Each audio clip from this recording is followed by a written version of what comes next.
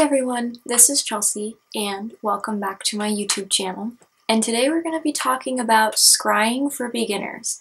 I have been so excited for this video because I do a lot of scrying in my practice and I'm really excited to share my knowledge with you guys for this video. This is my knowledge that I have gained from multiple different sources, and any type of Wiccan, pagan, or witch may do this differently than I, but I'm just sharing with you guys how I interpret scrying and how I do my scrying sessions. So in this video, I'm actually going to be showing you how I do my scrying sessions, so that is at the end of the video, so keep watch. We're gonna hop right into it. We're gonna talk about what scrying is, the different types of scrying, and how I do my scrying sessions. What is scrying? So scrying is a type of divination that can be used to answer any types of questions, or can be used to also connect to the spirit realm or the spirit world, or also known as Summerlands.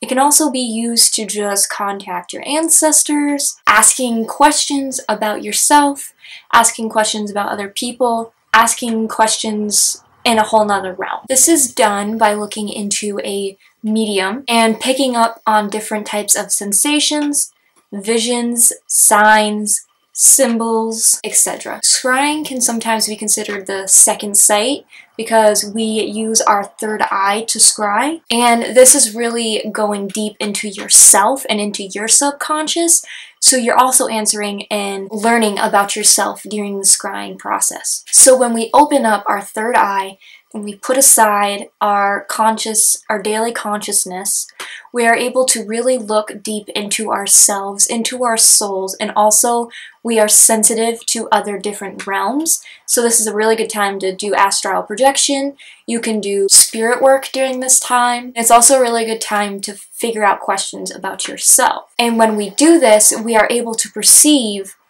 more sensations, more visions, more signs, more symbols. And you are using your subconscious mind and your third eye during this time. So I recommend having a notebook so you can write down everything that you have seen, everything that you have heard, any types of signs or symbols that are reoccurring during your sessions, because this will help you see what signs, what visions, anything that is reoccurring, and this will help you answer any types of questions that you have or give you knowledge on something that needs to be revealed. So like I said in the beginning, scrying can be used to enter a different realm or a different dimension if you do this kind of work.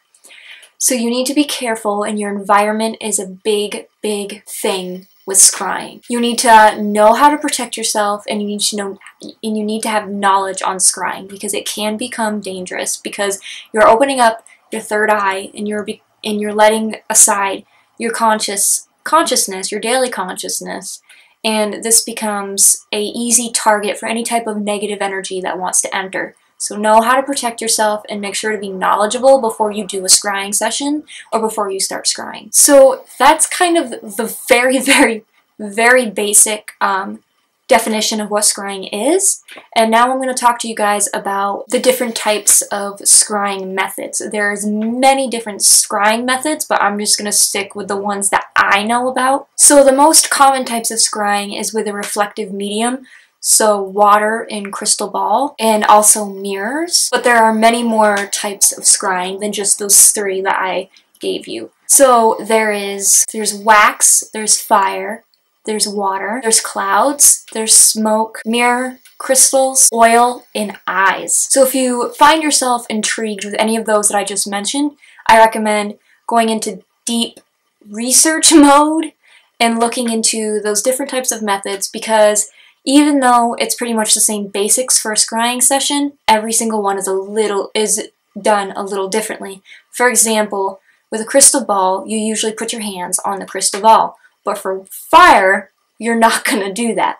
So I would just recommend doing some research on each individual one if you're interested in them, and just seeing how they're kind of different than compared to the rest of them. So scrying for beginners recommendations. So I practice scrying with my crystal ball, which you guys will see at the end of this video, which is also known as crystal ball gazing. But I actually highly recommend beginners to start with water, because water is usually there's usually very easy access to water.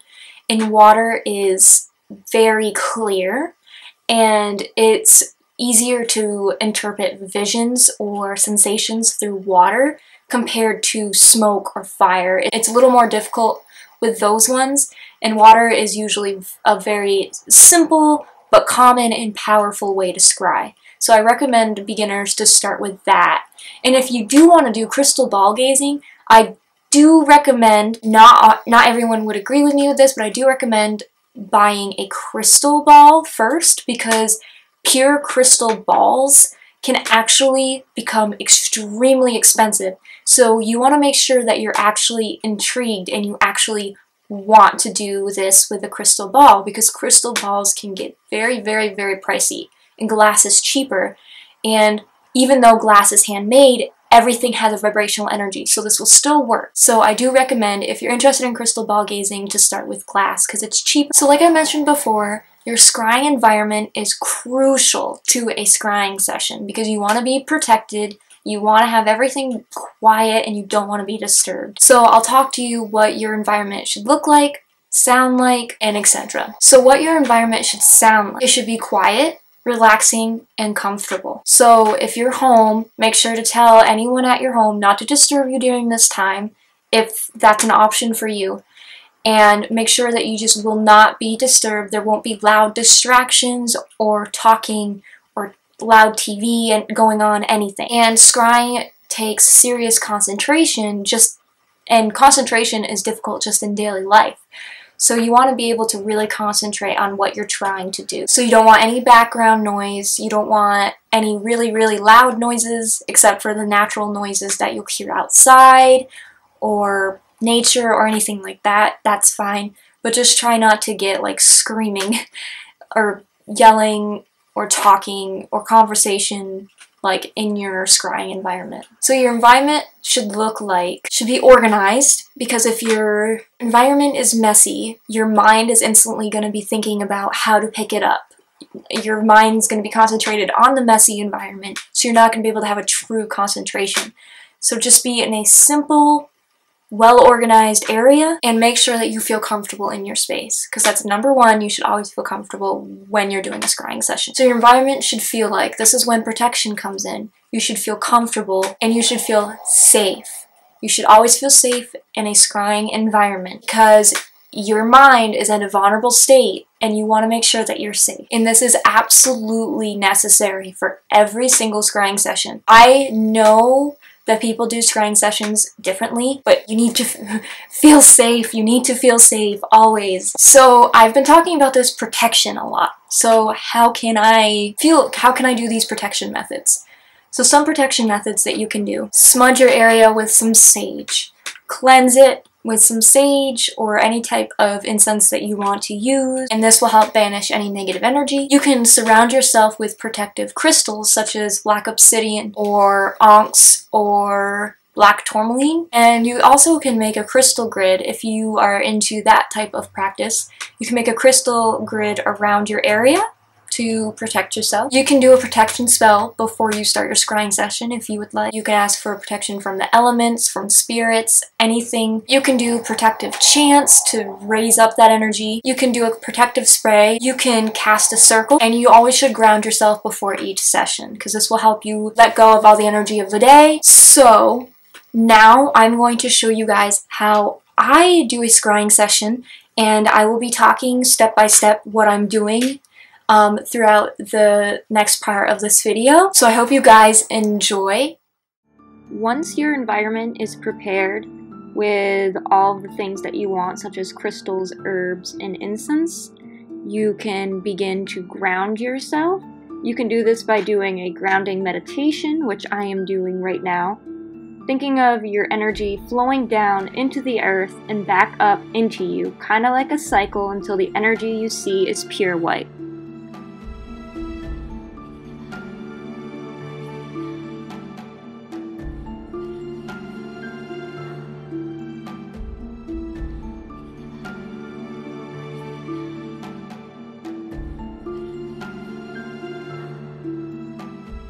I am now smudging my area with white sage. Once I do that, I'm just going to breathe in the clear energy and imagine all of the negative energy disappearing and vanishing from my space.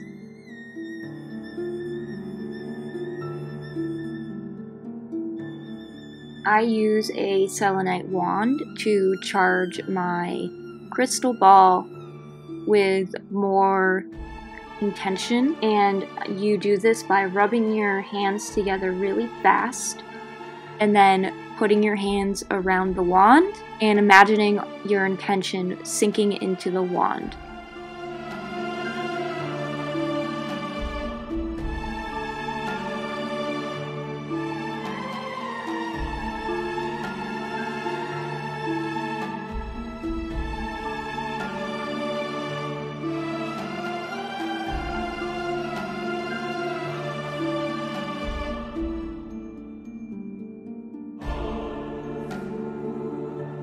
Once I have put the energy into my wand, I circle it around my crystal ball to send more intention into my crystal ball.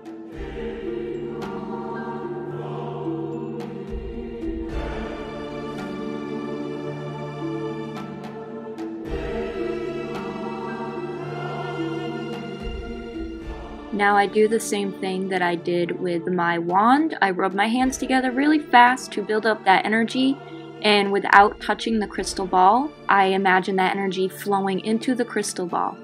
Once I feel like that energy is complete, I finally put my hands onto the crystal ball physically.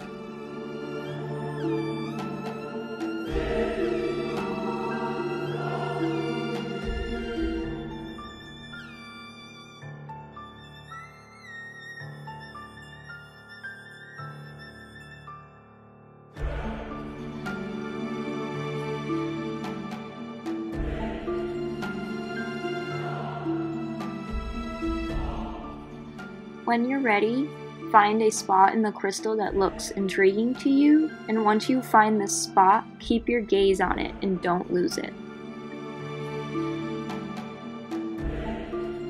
Now start recognizing any shapes, sensations, colors, visions, smells, anything that is coming to your mind. Then close your eyes and imagine a door in front of you. Open this door and close it behind you so nothing can leave.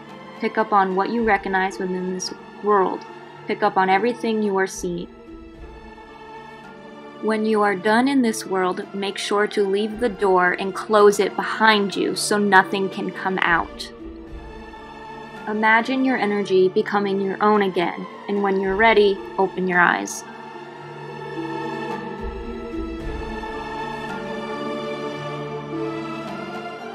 Shake your hands and smudge your area again to get rid of any unwanted energy that has come out of this session. And imagine any unwanted energy disappearing and vanishing. I'm going to be putting black obsidian near my crystals so my crystal can absorb the protection properties from this crystal.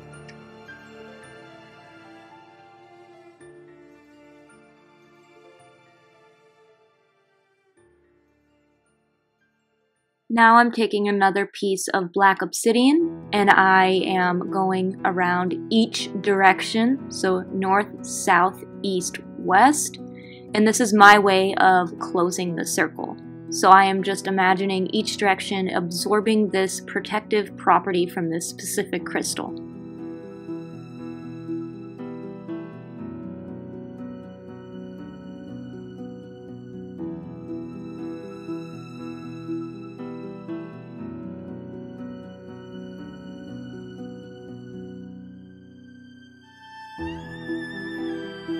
in case there was extra energy that I do not want around in my environment, I am just brushing it away with my hands.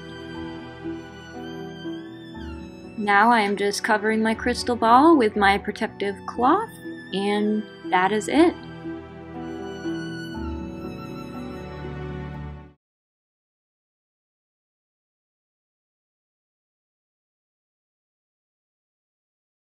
Okay guys, and that's what I have for you for Scrying for Beginners. I hope you guys enjoyed me showing how I do my scrying sessions, and I hope that this helped anyone that was interested in scrying or that is interested in scrying.